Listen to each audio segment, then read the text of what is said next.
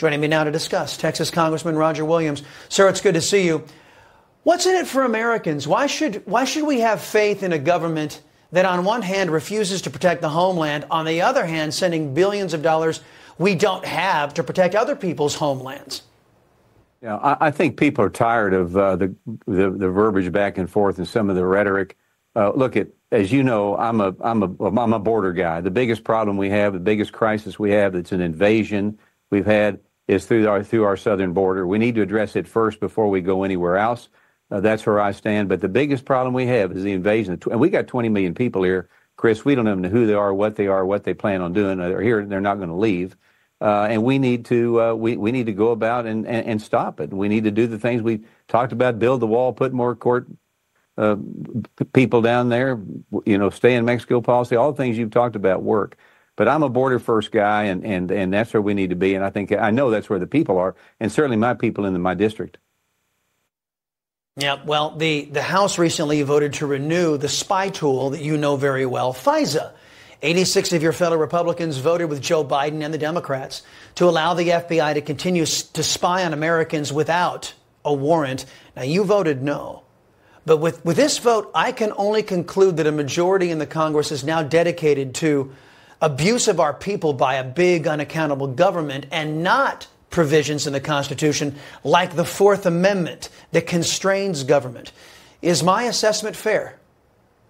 Well, I think people are worried about the Constitution being abused everywhere. Fourth Amendment search and seizure is one that is now becoming, people are starting to look at. It's one that needs to be protected, like the First, Second, Third, and the others. And I just think that we need to dial it back and make it easy on ourselves. What the Constitution say? What's our district say? And listen to the people that we represent. It'd be a lot easier. It seems like we try to make this stuff as we go along. No kidding. And I think there's a majority of our people out there, Congressman, who didn't want the FBI to get away with abusing us and wanted these protections for us. But as I pointed out, that you weren't one of them, but 86 of your Republican colleagues ignored their constituents' concerned. Congressman, since the GOP took control of the House, there have been really no GOP policy wins. In fact, the GOP hasn't even slowed the Democrats down, voting to fully fund the Democrats' cancerous agenda repeatedly. We can point to the Mayorkas impeachment, but it took over a year to get that done. And after he was impeached, it took a couple months to send the articles over to the Senate. Are GOP voters right to assume that the Republican Party doesn't have the desire or maybe the intellect to oppose this current vicious form of the Democrat Party that shows signs of going completely Marxist? Yeah, well, that's what we have up here. I mean, you've got socialism, you've got Marxism versus capitalism. I know that people want to see wins. I know they watch TV all the time. They see this, they see that.